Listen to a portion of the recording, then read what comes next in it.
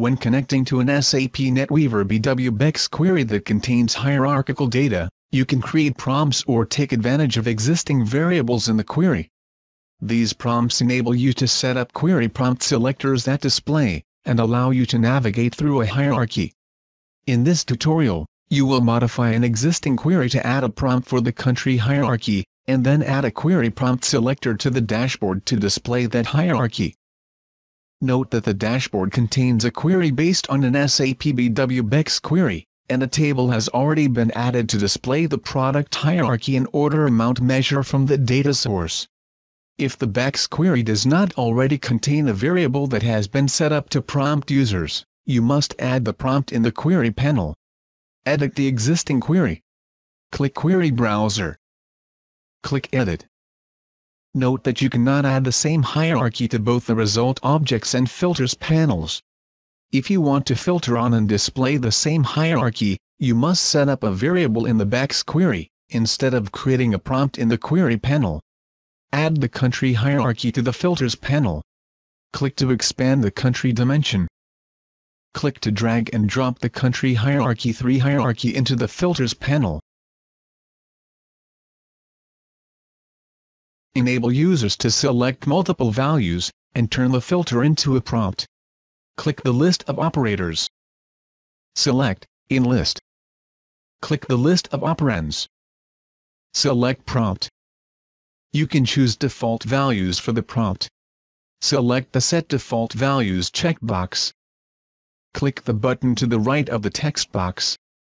Double-click the World node. Double-click the Not Assigned Countries node. Click OK. Confirm your changes to the prompt. Click OK. Once you have created the prompt, preview the results and confirm your changes. Click Next. Click Run. Click Next. Click OK. Click Query Browser. The prompt now displays in the query browser. Note that if the BEX query contains a variable that has been set up to prompt users, it will also appear in this list, and can be added to the canvas the same as a prompt that you manually create in the query panel. Add the prompt to the dashboard. Click to drag and drop the prompt onto the canvas.